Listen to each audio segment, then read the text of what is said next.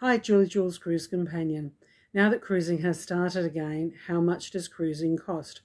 Now, I happen to stumble across the cheapest cruise that I have ever been on, and it is a solo. Stick around and find out how much per day. This 3-night cruise to nowhere on Carnival Luminosa cost me for 15th of December of 2022.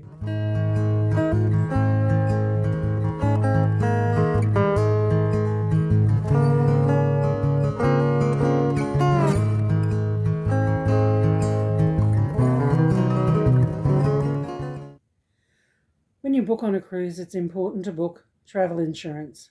Your travel insurance has to have an additional component related to cruising, because when you are on a cruise and you are on international waters, even if it is a cruise to nowhere, your Medicare does not cover. So any medical expenses that you incur on the boat is going to be charged directly to your onboard account. For example, the insurance company One Cover has a 3-day policy that costs about $54. Because I'm going on a cruise, that was an additional $5.48.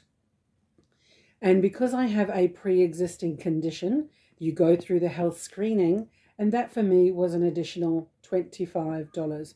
So my travel insurance for this 3-day cruise to nowhere cost $84.48 or something of that nature.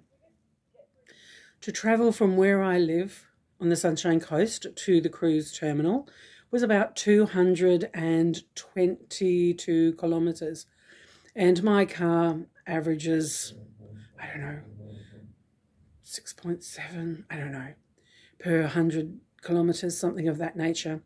So I think my calculation worked out to be around $20 for petrol. Once I drove my car here to Brisbane, I had to park it somewhere. Initially, I wanted to park it at Wilson's parking at the Brisbane International Cruise Terminal. But when I tried to book online, for some reason, it just wouldn't register. So to book online is a cheaper fee than if you drive up and pay just going through the gate.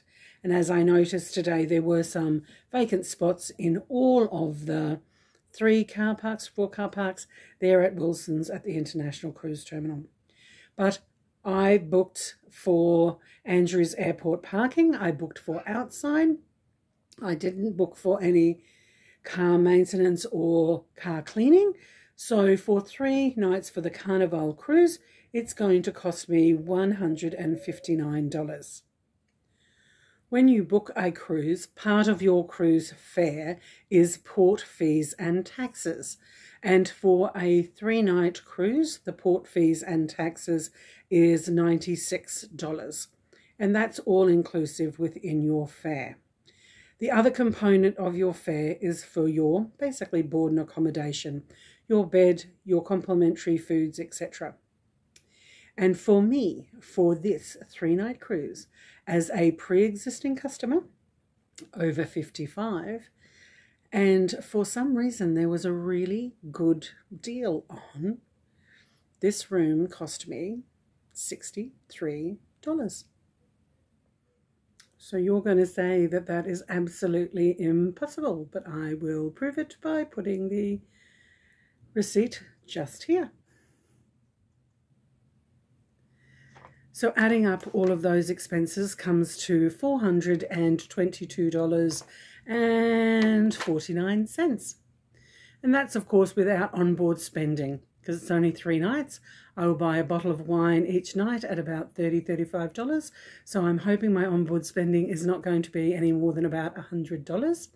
So that would get me to about $544 for the full cruise. Divide that by 3, which will get me to about $175 per night.